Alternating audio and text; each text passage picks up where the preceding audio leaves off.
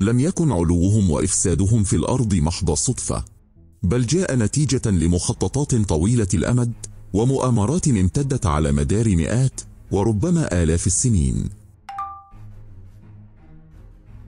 وجاءت المرحلة الأخيرة في عام 1897 حين اجتمع في مدينة بازل السويسرية مجموعة من اليهود بقيادة كاتب وناشط سياسي يدعى بنيامين زئيف والمعروف باسم تيودور هرتزل. كان هدفهم الأساسي بحث فكرة إنشاء وطن قومي لليهود.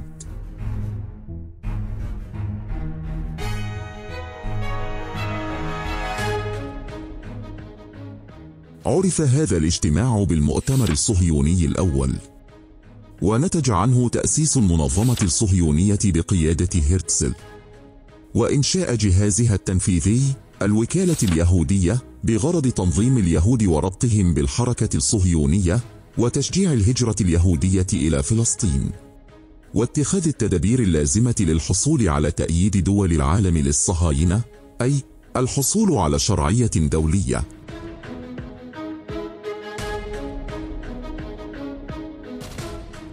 وسرعان ما أنشأ أعضاء المنظمة الصهيونية مؤسسات مالية لدعم وتمويل المشروع الصهيوني، منها صندوق الائتمان اليهودي للاستعمار والصندوق القومي اليهودي كيرن كايميت، والذي عمل على توفير الأموال اللازمة لشراء الأراضي في فلسطين.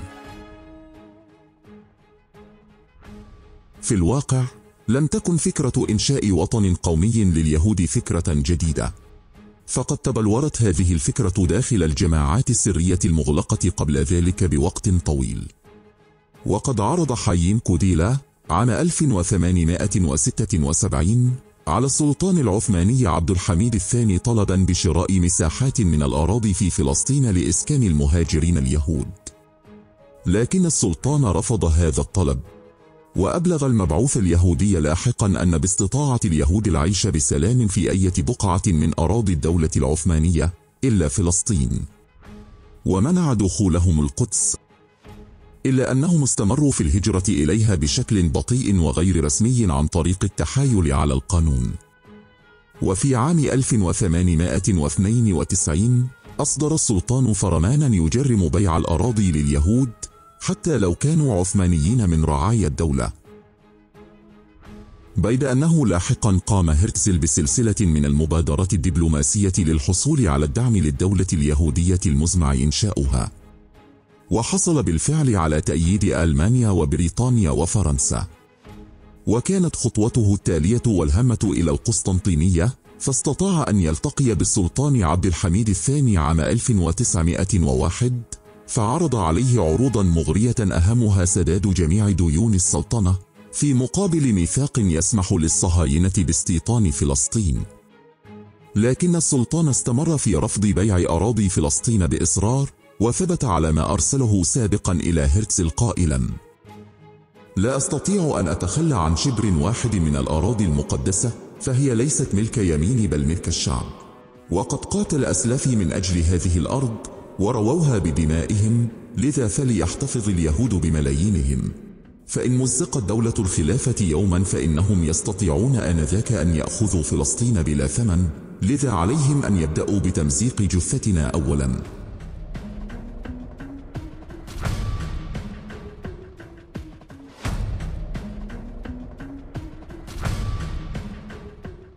ويبدو أن السلطان قد أعطاهم الحل، فأصبح تمزيق الإمبراطورية العثمانية شرطا أساسيا لإقامة حكومة صهيونية في فلسطين.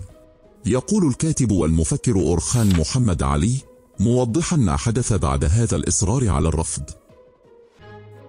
بدأوا أولا بتحريك الصحافة العالمية، ثم أخذوا بتوحيد أعداء عبد الحميد الذين نشأوا في ذلك المجتمع العثماني، وأخذ المشرق الأعظم الماسوني الإيطالي على عاتقه هذه المهمة، لأنه كان أقرب مركز ماسوني للإمبراطورية العثمانية، أي أقرب الأعداء.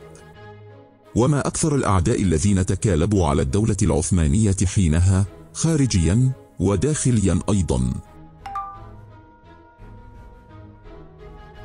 وفي عام 1906 تأسست في سالونيك جمعية الحرية العثمانية على يد محمد طلعت، المعروف باسم طلعت باشا، وهو أحد 3 من كبار المسؤولين الذين حكموا الدولة العثمانية في نهايتها بشكل فعلي، وعرفوا بلقب الباشوات ال3.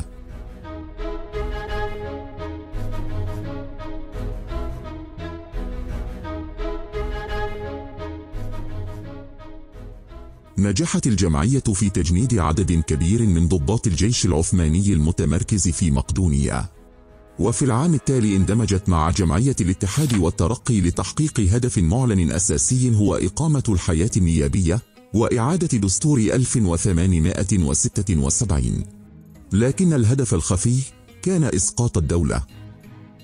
وسرعان ما أصبح للاتحاد تنظيم شبه عسكري سري مارس العمل في الخفاء إلى أن اندمج الاتحاديون مع الليبراليين في حركة تركيا الفتاة، واشتعلت الثورة ضد النظام العثماني، وأجبر السلطان عبد الحميد على إعادة الدستور الذي أوقفه في وقت سابق عقب الحرب مع روسيا.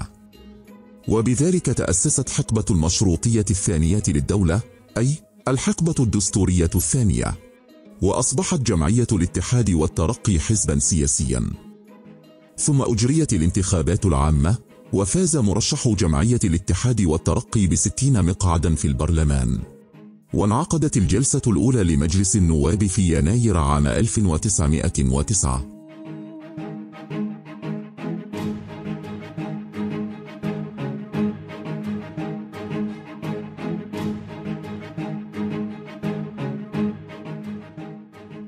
وهكذا نجح الاتحاديون في إعادة الديمقراطية الدستورية في الدولة العثمانية، لكنهم نجحوا فيما هو أهم، فقد أثبتوا قوتهم ورسخوا أقدامهم كحكام مستقبليين، حكام بالوكالة. ولمع نجم الباشوات ال3 وهم وزير الداخلية طلعت باشا، ووزير الحرب أنور باشا، ووزير البحرية جمال باشا، كنخبة حاكمة جديدة والمتحكمين الفعليين في السياسة العثمانية. ثم أرسلوا إلى القسطنطينية وفدا عرف باسم لجنة ال7، وتم تقاسم السلطة بين السلطان واللجنة المركزية لجمعية الاتحاد والترقي، كما أجبروا السلطان على تعيين الوزراء وفقا لإرادة اللجنة المركزية للجمعية، وتعيين كامل باشا المؤيد والحليف الليبرالي لإنجلترا في منصب الصدر الأعظم.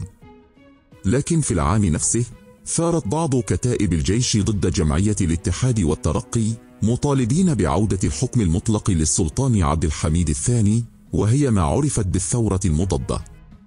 فأوقف السلطان العمل بالدستور مرة أخرى، بيد أن الاتحاديين شكلوا جيش الحركة من الفصائل الاتحادية داخل الجيش العثماني، وانضم إليه بعض الضباط الاتحاديين القدامى ومنهم الرئيس المستقبلي مصطفى كمال. وتمكن جيش الحركة من دخول اسطنبول وسيطر عليها، وأحكم قبضته على الوضع، فأعلنت الطوارئ وأعدم بعض قادة الثورة. ثم استصدروا فتوى بخلع السلطان واتهموه بعدة تهم، ونصبوا محمدا الخامس أخا عبد الحميد الأصغر سلطانا. ونفي السلطان عبد الحميد إلى مدينة سالونيك بعدما صادروا كل أمواله وأملاكه، ونزل في قصر اللاتيني تحت حراسة مشددة. ومنذ ذلك الحين أصبح سلاطين الدولة العثمانية مجرد أسماء تتعاقب على الحكم دون سلطة فعلية.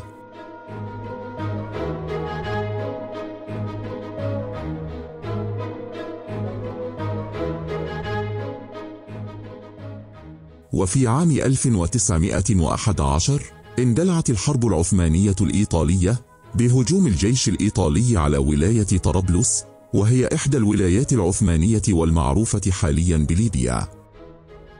شارك مصطفى كمال في هذه الحرب، واستطاع تحقيق النصر في طبرق، لكنه أصيب وعاد إلى اسطنبول. وفي العام التالي 1912 اندلعت حرب البلقان الأولى، فعين مصطفى كمال قائدا للفرقة البحرية بمضيق البحر الأبيض. لكن الجيش العثماني انهزم في مواجهة الجيش الرابع البلغاري، وانتهت الحرب بتوقيع معاهدة لندن، ما أدى إلى خسارة الدولة العثمانية معظم أراضيها في أوروبا. وخلال حرب البلقان نقل السلطان عبد الحميد إلى اسطنبول، وظل هناك إلى أن توفاه الله في 10 فبراير عام 1918.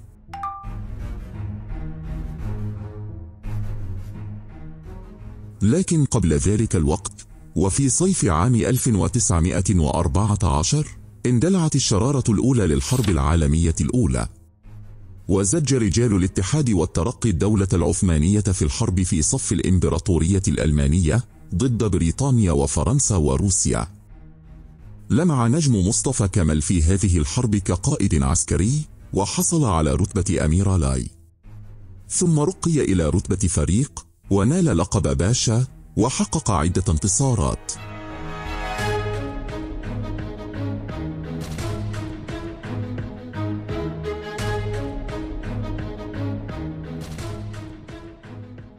واستمر نجم مصطفى كمال في الصعود إلى أن أصبح وكيل القائد الأعلى ووزير الحربية. لكن رغم الانتصارات التي حققها العثمانيون وهزيمة الإنجليز والفرنسيين في عدة معارك مثل معركة الكوت وغزة وجنقلعة وغيرها، إلا أن الحرب انتهت بانتصار دول الخلفاء وهزيمة ألمانيا والدولة العثمانية، الأمر الذي أدى إلى تغيير الخريطة السياسية في العالم وصعود إنجلترا وفرنسا وروسيا كقوى عظمى عالمية، في حين اضمحلت قوة الدولة العثمانية إذانا ببدء عصر جديد ما زلنا نعيش تبعاته إلى يومنا هذا.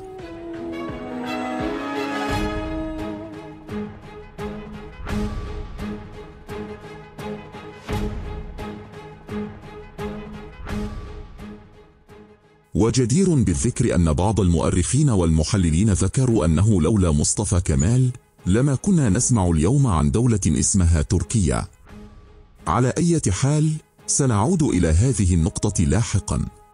أما الآن فالسؤال الذي يطرح نفسه بقوة: أين كان العرب من كل هذه الأحداث؟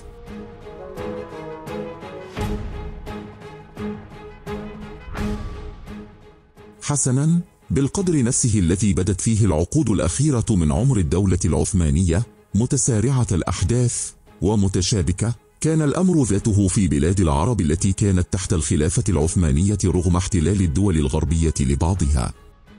فبعد قرون طويلة في ظل الخلافة، وفي نهاية القرن 19 وبداية القرن 20، ألقت حركة التنوير الأوروبية بظلالها على العالم العربي، وانتشرت مع ما انتشرت من أفكار مستحدثة فكرة القومية العربية كبديل لفكرة القومية الإسلامية. وبدأ بعض الأمراء العرب التطلع إلى استرجاع الخلافة، فأشعلوا ما سمي الثورة العربية الكبرى. وحقيقة من الصعب المرور على هذه الحقبة مرورا سريعا، لكن دعنا نحاول اختصارها قدر الإمكان إلى ما يساعدنا على رسم الصورة الكبيرة التي نعمل على تجميعها طوال رحلتنا المرهقة هذه.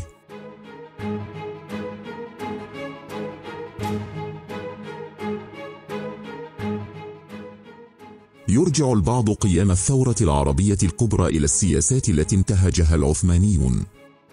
فبعد وصول القوميين الأتراك إلى السلطة بقيادة الباشوات الثلاثة، بدأ اضطهاد القوميات الغير التركية لا سيما العرب.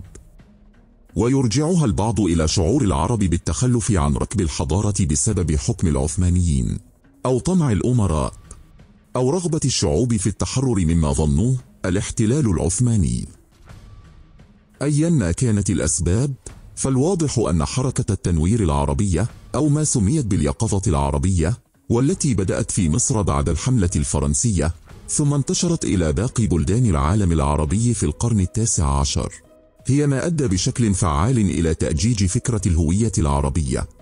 وساهم ظهور الطباعة والصحف ودور النشر في دفع هذه الحركة، فاتجه العرب نحو الاستقلال عن الدولة العثمانية، رافعين شعارات الثورة الفرنسية بالحرية والعدالة والمساواة.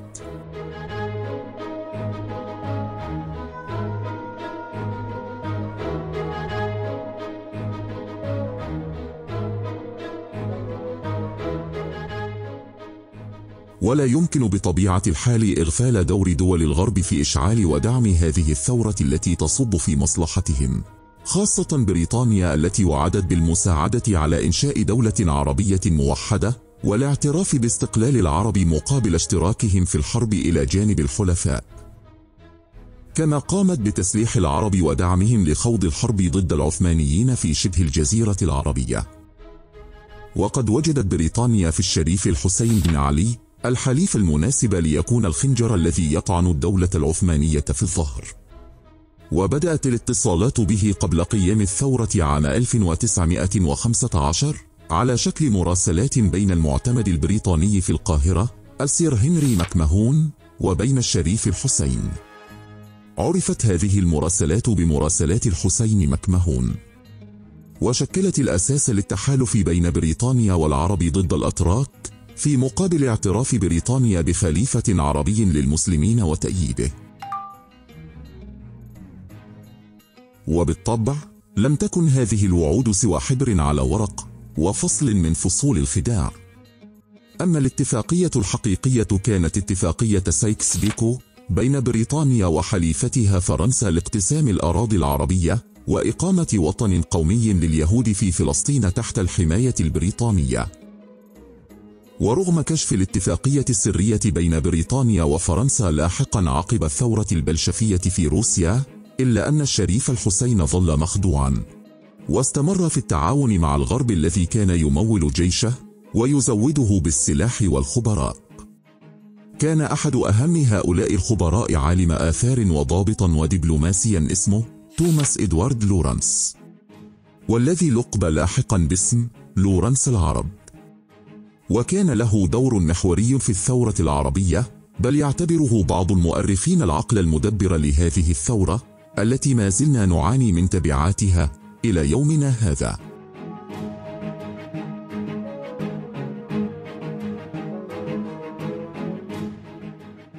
انطلقت الشرارة الأولى للثورة العربية في 10 يونيو عام 1916 بهجوم قوات الشريف الحسين على الحامية التركية، فهزمتها وسيطرت على مكة المكرمة، واستسلم الأتراك في الطائف.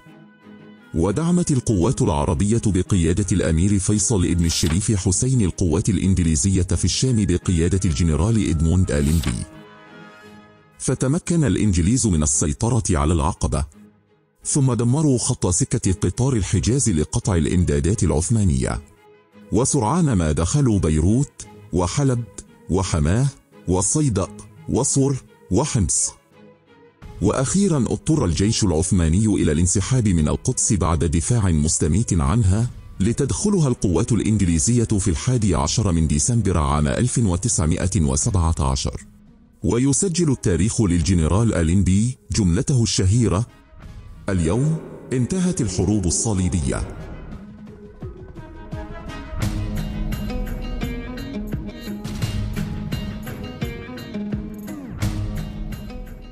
وهكذا وبيد عربية مسلمة طعنت الخلافة العثمانية طعنة قاتلة في الظهر، وسلمت القدس رمز الصراع التاريخي إلى أحفاد السامري مجددا بعدما يقرب من 7 قرون من تحريرها.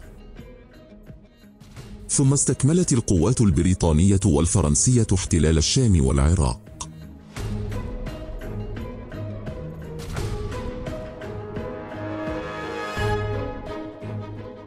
أخيرا استفاق الشريف الحسين وأولاده من نومهم العميق وأحلامهم الوردية بالخلافة العربية للمسلمين، وذلك عقب إعلان الحكومة البريطانية بيان دعم تأسيس وطن قومي للشعب اليهودي في فلسطين، وهو البيان الذي عرف بوعد بلفور.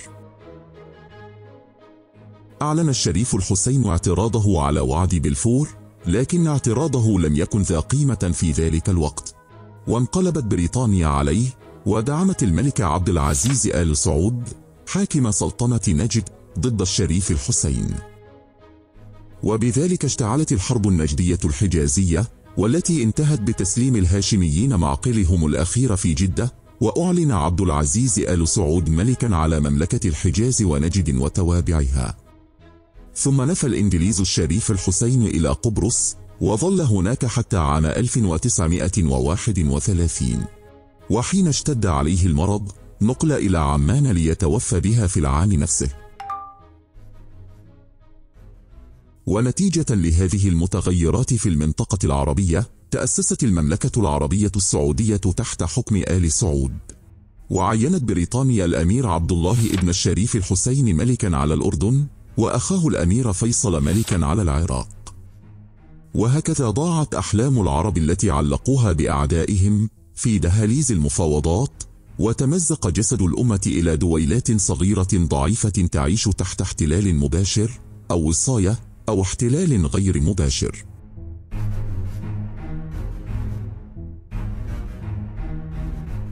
وعلى الجانب الآخر، اضطرت تركيا إلى توقيع هدنة مودروس عام 1918 لتنهي القتال في المنطقة العربية. وأعقب ذلك دخول الحلفاء اسطنبول، والسيطرة على مضيق البوسفور ومضيق الدردنيل، وتقسيم الإمبراطورية العثمانية. وبعد عامين، وفي 10 من أغسطس عام 1920، وقع السلطان محمد السادس معاهدة سيافر، التي قسمت تركيا إلى 4 مناطق تسيطر عليها جيوش بريطانيا واليونان وإيطاليا وفرنسا. إلا أن مصطفى كمال أعلن رفضها، وجمع قوات من أنصاره في تكتل عرف باسم الجمعية الوطنية العليا. وبذلك أصبحت هناك قوتان تتنازعان السيادة، الأولى قوة السلطان في إسطنبول، والثانية قوة الجمعية الوطنية في أنقرة. واستأنف مصطفى كمال الحرب ضد الحلفاء، وهي الحرب التي عرفت بحرب الاستقلال التركية، فانتصر على إيطاليا وفرنسا واليونان وأجلاهم من الأناضول.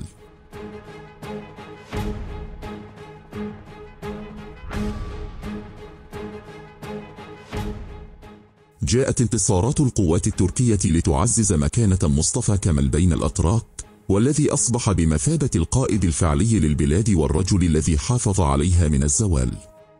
فتولى رئاسة البرلمان، وقرر إلغاء السلطنة مع الإبقاء على منصب الخليفة كرمز ديني. وعلى إثر هذه المستجدات هرب السلطان محمد السادس إلى خارج البلاد بمساعدة الإنجليز، فانتخب البرلمان ابن عمه عبد المجيد الثاني خليفة. وفي يوليو عام 1923 وقعت اتفاقية لوزان لتنتهي الحرب باستقلال تركيا ورسم حدودها إلى ما نعرفه اليوم تقريبا.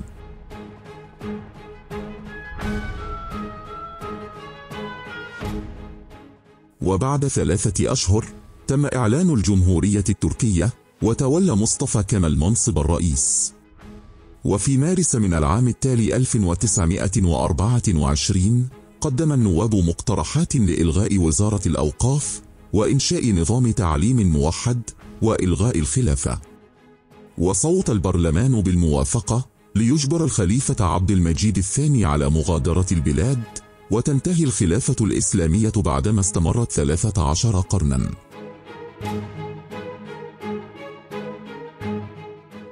وفي أعقاب ذلك دخلت تركيا مرحلة جديدة وصفها المؤرخون بأنها أعنف وأسرع التحولات في التاريخ. فخلال 15 عاما فقط تحولت تركيا إلى بلد آخر، وكأنها اقتلعت من الخريطة بسكانها وجيء بغيرها. ولا بد من التنويه هنا إلى أن بعض المؤرخين قالوا بأن انتصارات مصطفى كمال كانت مخططا لتمكينه واستخدامه فيما بعد لرسم الملامح الجديدة للمنطقة على مزاج أحفاد السامري. لكن بغض النظر عن ذلك، يبقى السؤال المهم: من هو مصطفى كمال الذي لقبه مؤيدوه بأبي الأتراك أتاتورك؟ وماذا فعل في 15 عاما هي سنوات حكمه؟ وهل كان من يهود الدنة ولعبة في أيديهم، أو اليد التي استطاعوا من خلالها تنفيذ مخططاتهم؟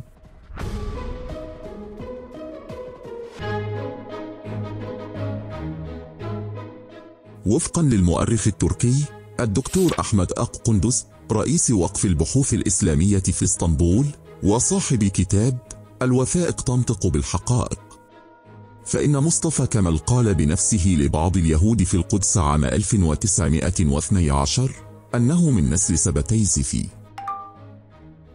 وهذا الاعتراف مدون بوثيقة نشرتها إحدى الصحف الأمريكية.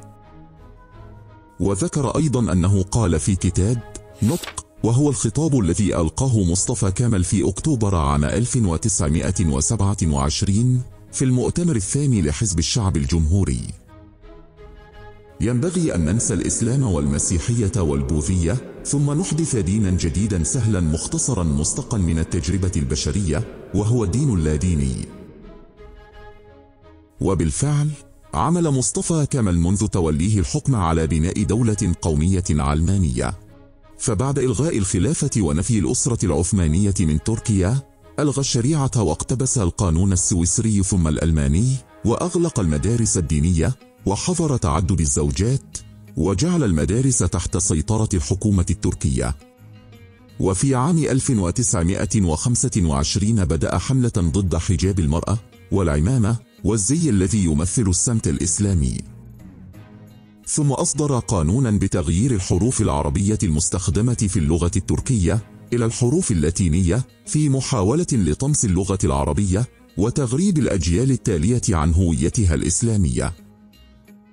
وفي عام 1927 أمر بحذف المادة 26 من الدستور، والتي تنص على أن الإسلام هو دين الدولة، وحذف كلمة الله من اليمين الجمهوري الذي يؤديه رجال الدولة.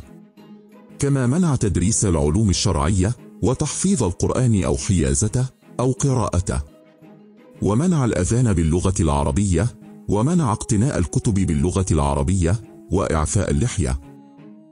حتى استخدام المسواك كان جريمة عقوبتها السجن مدة شهور أو أعوام. وأغلق جميع الزوايا والتكايا بعد أكثر من 6 قرون من تأدية عملها في خدمة الإسلام.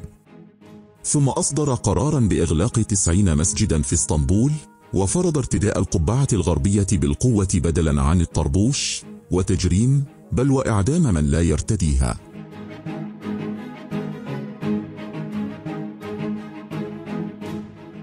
هل عرفت لماذا يقدسه الملحدون والعلمانيون؟ ولماذا جعلوا منه صنما ورمزا للنهضة؟ لأنه غرس بذور العلمانية والإلحاد في العالم الإسلامي، وهدم مظاهر الإسلام في دولة كانت دار خلافة المسلمين لأكثر من 6 قرون. لذلك وصف الإمام بديع الزمان النورسي، العالم المسلم الكردي وأحد أبرز علماء الإصلاح الديني والاجتماعي في تركيا، مصطفى كامل والكماليين بأنهم أهل النفاق ومرتدين وأخبث اليهود.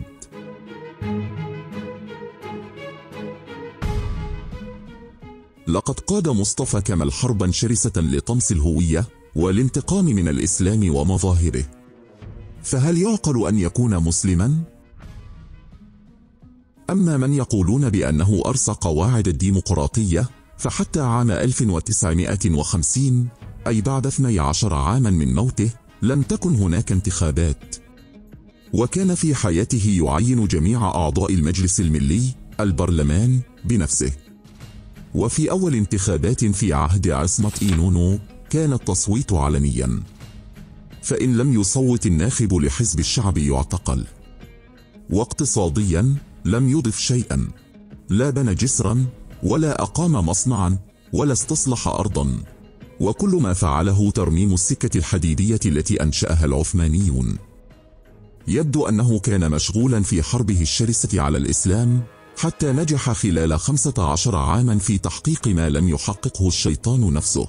وخرجت أجيال من المسلمين والعرب أيضا يؤمنون به ويصدقون التشويه المتعمد للتاريخ والدولة العثمانية، والذي لا يختلف عن التشويه الذي يمارس على الإسلام في كل زمان ومكان بغرض زرع وتعزيز الشقاق بين المسلمين، وإثارة الفتنة، وإلقاء العداوة والبغضاء في القلوب، وتمجيد فكرة القومية العربية لتقطع الطريق على القومية الإسلامية، كي لا تظهر إلى الوجود مرة أخرى دولة إسلامية قوية.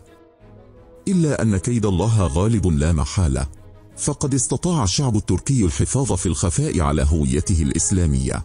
وفي أوائل تسعينيات القرن العشرين حدثت انفراجة نسبية في الحريات في عهد رئيس الوزراء توركوت أوزال، أعقبتها فيما بعد صحوة دينية بوصول أول رئيس لتركيا في ظل النظام الرئاسي إلى سدة الحكم بمرجعية إسلامية، وهو رجب طيب أردوغان.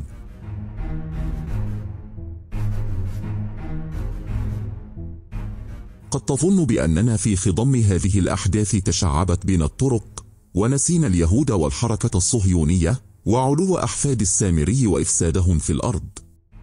ظنك ليس في محله، إذ كيف ننسى الحلقة الأخيرة من السلسلة الطويلة، الحلقة التي سوف تربط كل الخيوط ببعضها وتجمع الصورة في شكلها الواضح كي نرى وجها نعرفه. أما إن كنت تتساءل ما العلاقة التي تجمع إبليس والدجال والسامري وفرسان الهيكل والماسونية والحركات الباطنية واليهود، فثق أن جميعهم يخرجون من جحر واحد تماما مثلما يشرق نور الله من مشكاة واحدة. على أي حال، فرحلتنا المرهقة في التاريخ لم يبق منها سوى النكبة، وبعدها ننطلق في رحلة أخرى أكثر إرهاقا.